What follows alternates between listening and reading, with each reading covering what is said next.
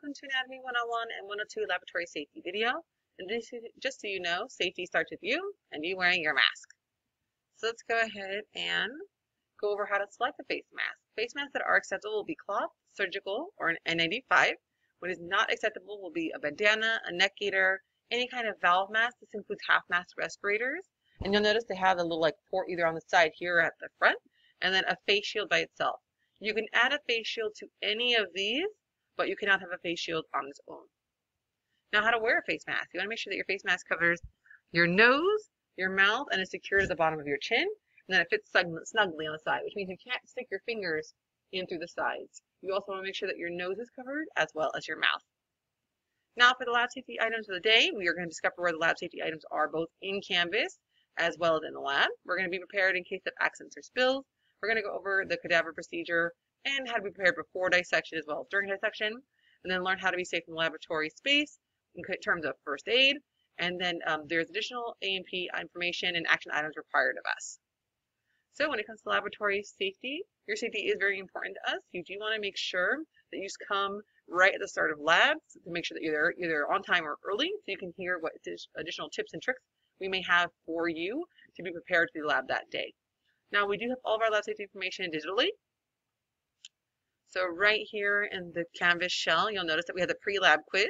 This is what you were supposed to have done before you come to lab today. I know some people will be adding, so it will be available. There's a paper manual inside it. You don't actually need the paper manual, just so you know, but it is there in case you did want something a little extra. Now, in terms of lab safety, this is our lab safety library. Inside, you'll find the Prudent practice. This is the industry standard of how to be safe in a lab. This is the OSHA guidance, safety guidance. This is what employees need to do to be safe in a lab. And this is just the general information about the mask mandate that is required for any building inside any of the MSJC campuses. Next, how to select a face mask. So again, we just covered this, but this is here in case you want additional reference. These are the rules again. Here's the lab safety PowerPoint and video in case you're dying to watch it again. This is our FAQ. This is where we get asked a lot of questions. This is where we have the answers to a lot of questions we get asked, including eating, drinking. Obviously, there's none of that in here. And this is where this industry standard page is listed from. The clothing requirements, we'll go more in detail about that. If you're pregnant, we have specific recommendations that we would make for you. And this, again, depends on the health of the expecting mother. And these are more detailed rules. It's quite a bit here, but again, this is how to operate within a lab. And these are our dissection requirements. You'll have these both physically in print, both in Canvas, and then we show them in the actual cadaver room when we go in there. Next, we're going to go over our lab tips and tricks. And so this is our lab tips and etiquette that our Professor Houseman put together for you. It's how to log into Canvas. But one of the best things on here is bringing headphones. And you want to make sure that it's not those cool AirPod headphones. It needs to have this little jack right here that can go inside the USB attachment on the side of the computer. Now, moving on, we're going to go into learning how to be safe in the lab. First, you want to know for your structure if you have any medical condition. This includes pregnancy, allergies, any kind of autoimmune disorders. Depending on what the issue may be, you may require special precautions for you to take just to ensure your safety while inside the cadaver room or during any of our dissections at the student bench. Now, these are the top 5 things that we're going to be covering today. A clean desk space, proper attire, the eating and drinking rules, handling sharps, and knowing how to be prepared by knowing where safety equipment actually is inside the lab. And so clean desk space, like we said, it's the first thing you start off. You always want to make sure you wipe your desk down before and after you leave. You don't know who may have been there before you.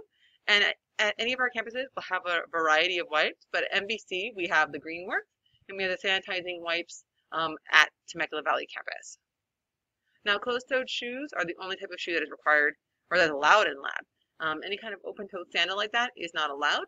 You need a shoe that covers the top, the sides, and the back of your feet.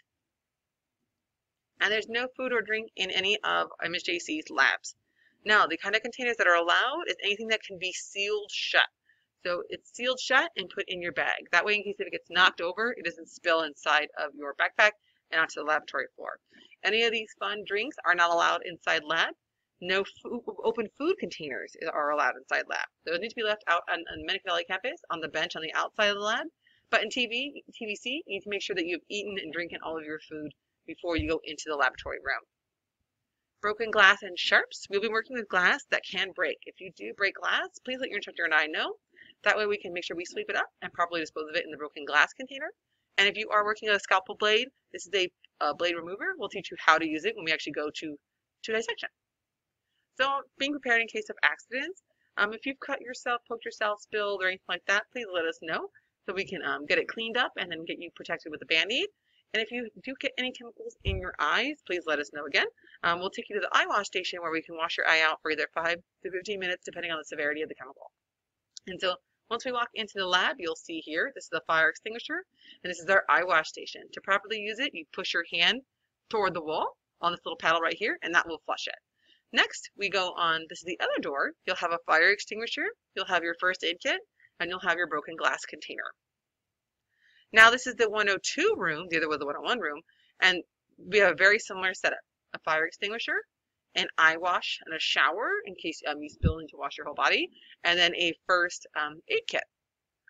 Our newest Canvas TVC in room 515, they have their fire extinguisher right outside their cadaver room entrance door from the lab, right next to their goggle cabinet. You have your first aid kit. This is right by the I8 prep lab. And then you're going to have the shower and eye wash station, again, same front paddle motion, by the front of the classroom. Now, cadaver care. So we do work with cadavers and preserved animal specimens, which require additional safety precautions in a normal biology class. We require PPE, which is proper personal protective equipment, to reduce your exposure. And so you can absorb these chemicals, breathe them in, absorb through the skin. So we want to cover as much as we can. This means you need to have goggles, gloves, a lab coat, and long pants. Now, if you do bring gloves with you, they need to be nitrile or vinyl only. The chemicals just absorb straight through the latex. But here's an interesting fact. Did you know that HIV can survive in preserved cadavers for up to 3 weeks? A lot of people don't know that. So that's why we want you to have proper PPE. So the cadaver viewing requirements. So again, the closed-toed shoe, the goggles, the proper PPE, including gloves, a long pant, and a lab coat. Now, there's no short skirts or short dresses allowed in lab. A lab coat covering these items does not mean that you are in compliance with your PPE requirements. Again, you need to have the shoe, you need to have the pants. And students are not allowed in the cadaver room or dissection room. You can't even be viewing it, so if your partner's cutting and you're just watching, you need to be in proper PPE as well. And if you are asked to go get that stuff and anything you miss during that time, you will not be allowed to make up. So please come to lab with proper PPE on, including the first day. Now, cadaver rules, we're required to show these to you from our cadaver providers. So there's no photography of the cadavers at all. So please don't even bring your cell phone into the room. We don't want to risk dropping anyone. And the confidentiality is required. So HIPAA, that does imply it is provided for those who have passed on, aka our cadavers. So please make sure that you aren't talking about them outside the laboratory setting. And do not take anything from the cadaver. These rules will be both in Canvas as well as in the lab. And so the action items for the day. We're going to need to make sure that there's 3 physical things you're going to turn in to me. You're going to turn in the safety quiz. You're going to turn in the volunteer form sign. And you're going to turn in the signed mask policy. I need all 3 of these for you to do lab today. And again, this is that pre-lab quiz. That will be done digitally. All right, guys. Let's have a safe summer. I'll see you in lab.